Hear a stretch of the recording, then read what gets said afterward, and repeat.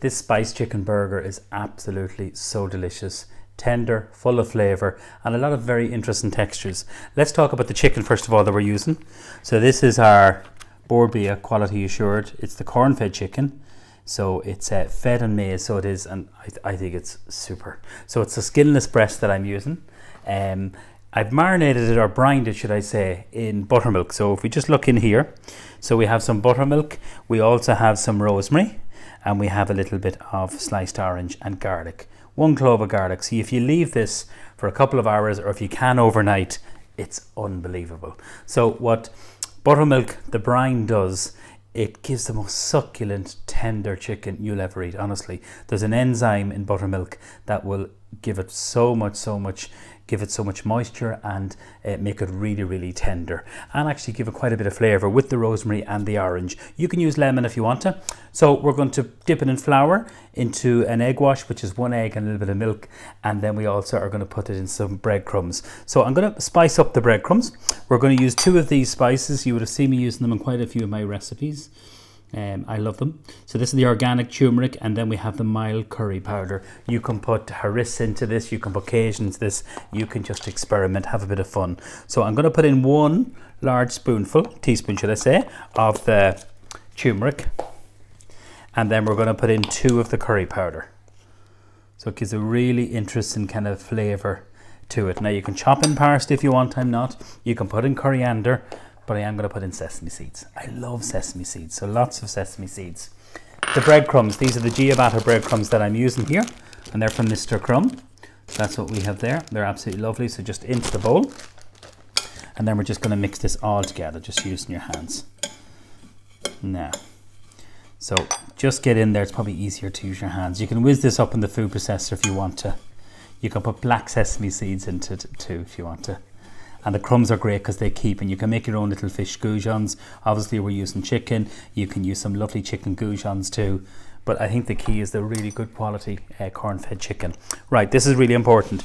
So take it out from the fridge, cover it in cling film, leave it for a couple of hours if you can overnight. This is probably in the fridge for the last maybe 6 hours. So what I'm going to do is I'm going to dry it off. So just using some kitchen paper.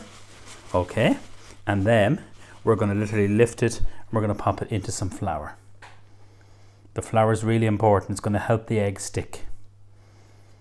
So that's the full breast, skinless, boneless. I'm going to move this out of the way. With the buttermilk that's there, you could reuse that again. You could keep it in the fridge for a couple of days, or what you could do, you could put it into a little Tupperware container. You could freeze it, but label it because you've had raw meat in this. But it's absolutely fine to reuse. So that's really, really important. Now, so this technique is known as the pane. Just before I put it into the breadcrumbs, I'm going to heat my pan.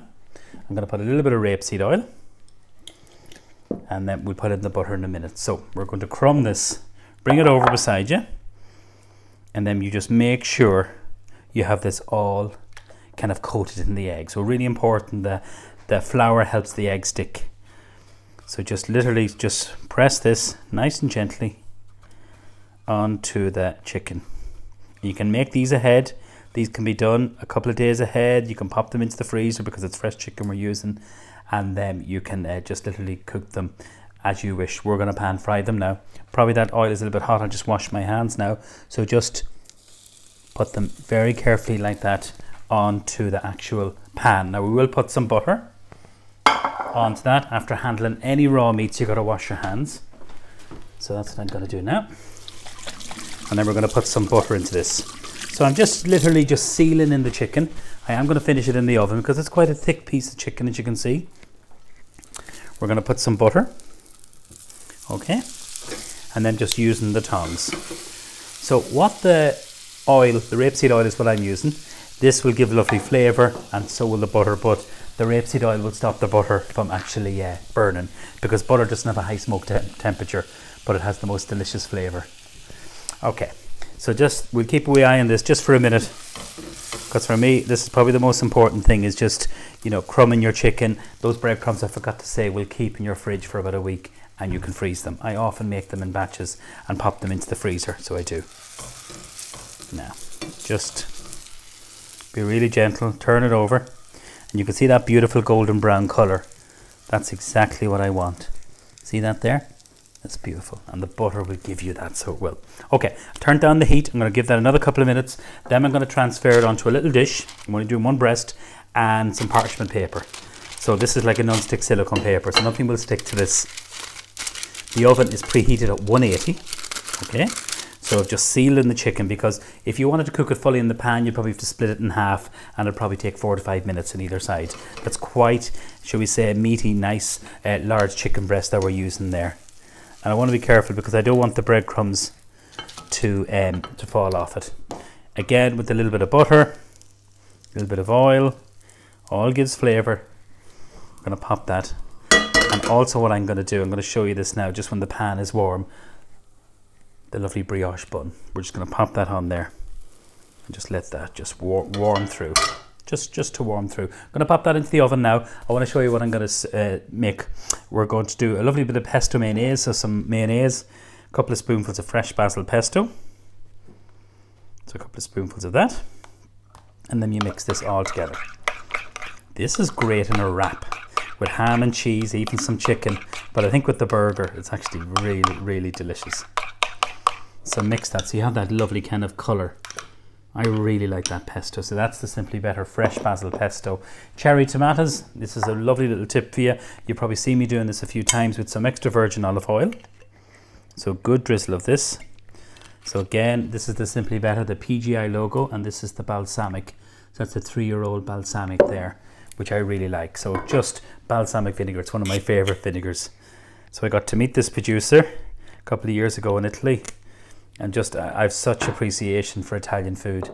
The way they cook, their love of food, but their balsamic and their vinegar, and how regional Italian food is. A little bit of basil, and this is growing in Ireland. Some lovely fresh basil. And then a little bit of lemon zest. So the lemon is an interesting combination with the tomatoes, but it does work so well. And I often have this just with some sourdough bread, a poached or fried egg, and these tomatoes, and a little bit of maybe Parma ham. It just works so well, or the Serrano ham. So if you can leave that, actually I forgot a little bit of salt and pepper. Just a little touch of salt, and also some black pepper. And also when I was crumbing the chicken, there was a little touch of salt in the flour, seasoned flour. So that's all your compliments. Let's just have a little look at our bun. That's perfect. Yeah, just warm through. That's exactly what I wanted. Now we're going to pop this chicken in. I already have one done. I'll just get my tea towel. So the oven is at 180, and this one here took nearly 18 minutes. And how you know when it's cooked, when it's firm to the touch. So this is the thicker part of the chicken. So that's firm to the touch, but it should be super succulent and moist. If you don't like any of the spices, you could just have the breadcrumbs, a little bit of parsley, sesame seeds. But I think with the curry powder and the turmeric, and you could put harissa, as I say, you're going to get lots of really interesting flavours. So we're going to serve this up. So remember, into the oven, 180, it's a fan oven, and it just really depends on the size of the breast of chicken. This is the Simply Better corn-fed chicken that I'm using, and this one here was in for nearly 20 minutes in total. Okay, so we're just going to do 2 little dishes, one with the pesto mayonnaise, and then one with our lovely little cherry tomatoes. So the extra virgin olive oil, the lemon zest, the basil, fresh basil, is just so nice. So we're going to get the base of the brioche bun. You can use a regular bun, you could use a Simply Better if you wanted the Waterford Blah, which is a really, really lovely kind of bread roll made in Waterford from Walsh's Bakery. That would work really well. So a good smear of the pesto mayonnaise, and then just using the spoon, we're just going to bring over some of these lovely cherry tomatoes. So just arrange them just on the base. Now you can use the big tomatoes, you know, these are grown in Ireland too, which is fantastic. And I love them. They're really nice and sweet, so they are. Always at room temperature, never from the fridge. They can be kept in the fridge easily for 3 to 4 days, no problem at all. So you can see that lovely layer. You have the mayonnaise, you have the tomatoes there, and then a little bit of salad. So I'll just get my knife here. So I'm just gonna, this is some cause salad. No need for a fancy rocket, anything like that. You could use oak leaf, whatever. I'm going to keep it really, really simple. We're just going to arrange 3 little pieces of the salad there. And then our beautiful oil and vinegar.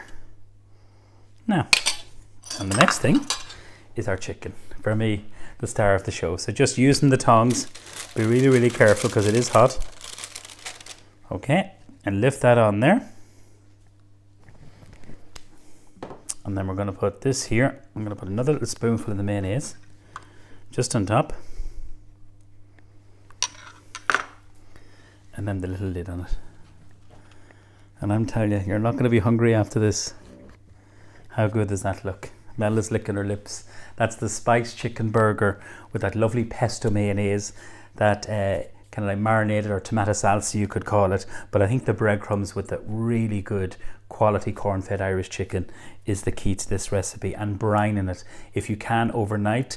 We would have brined ours in the fridge in the buttermilk. That's what it means. It's going to give the most beautiful succulent tender chicken. I'm telling you, try this recipe. You could also do this with some chicken thighs, but I think the breast meat, it's soft, it's delicious, it's so succulent, and I think with the spicy crumbs it's going to work really, really well. So I hope you try this recipe. I think this is a recipe that all the family would enjoy. And of course, if I was having this at home, I'd have a big bowl of potato wedges or chips and maybe some extra salad. So enjoy it. This is my recipe for my spicy chicken burger.